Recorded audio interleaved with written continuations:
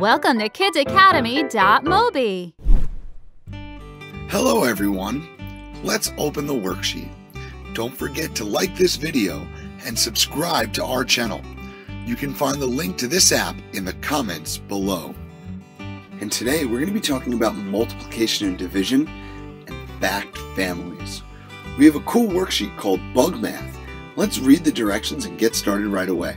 The directions say, complete the equations by drawing a circle around the correct number. Okay, in this problem, the first thing I see is a picture of a bunch of bugs. Then I also see two equations. The first equation I see is 7 times something equals 28.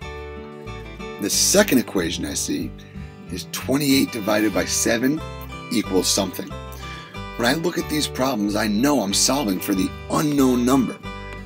This is kind of like that big scary word, algebra. But we can make it really simple by using something called a fact family. Whenever I solve fact family problems, I like to think about a fact family triangle. And in this fact family, we're missing a number. We know that we have the number 28 at the top of the fact family. We also know we have a 7 somewhere on the bottom. But we have to find this missing number.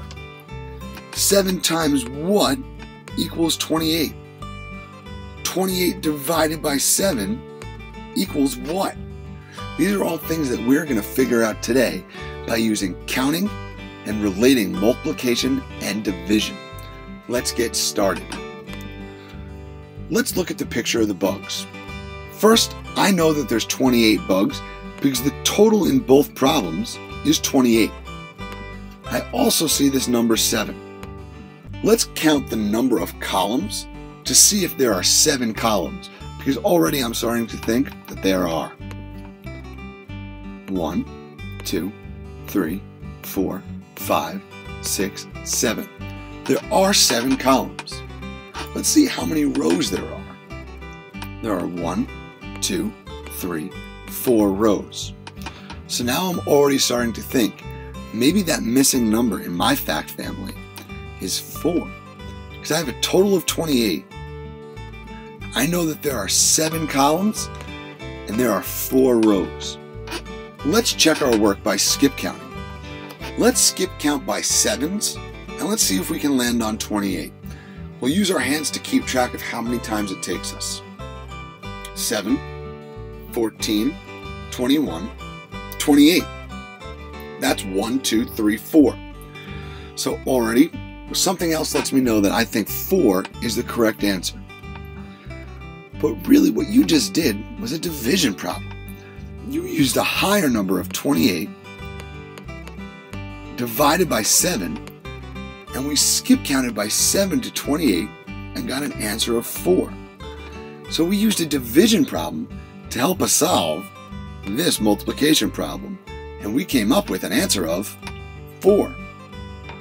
Now, I already wrote out the division problem, but let's check it out again just to be sure. I know that when we do 28 divided by 7, that's really asking me how many 7s are inside of 28. Well, if we skip count by 7s again, we'll find that there are 4 7s inside 28. 7, 14, 21, 28. There are 4. And it's again demonstrated by the picture. There is 1 7 here. Remember, we counted these bugs as being 7. 1, 2, 3, 4, 5, 6, 7. That's 1 7. Here's another group of 7. So that's 2 groups of 7. A third group of 7 makes 3 groups of 7. And a fourth group of 7 makes, well, 4 groups of 7. So I'm pretty confident that 7 times the unknown number, that unknown number is 4. So 7 times 4 also equals 28. And these are 2 equations inside of this fact family involving the numbers 28, 7, and 4. Our next problem is another fact family problem. This time, our fact family has the number 18 at the top and the number 9 on one of the sides of the bottom. We're looking for another unknown number. In this problem, I know the total is 18 butterflies. When I see this problem, 9 times blank equals 18, I know that I can relate it to a division problem.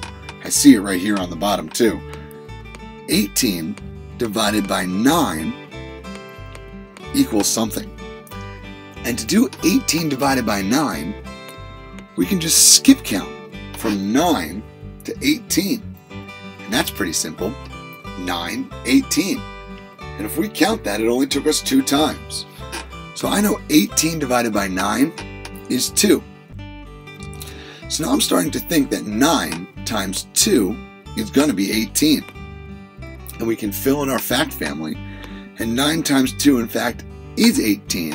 Because you skip count by 9s, 9, 18. You've done it twice. So 9 times 2 is 18. We know that 18 divided by 9 is 2. So again, I'm pretty sure the unknown number in this problem is 2. Boys and girls, remember, you can also check your work by circling groups of 9. Let's count the first row. 1, 2, 3, 4, 5, 6, 7, 8, 9. There's 9 butterflies in the first row. So that must mean there's 9 butterflies in the second row. So if there's one group of 9 butterflies, we have one group. And if we circle the second group of butterflies, that gives us 2 groups. Again proving to us that 18 divided by 9 is 2. I feel pretty confident that our missing number is 2. Thanks for watching, boys and girls. We'll see you next time.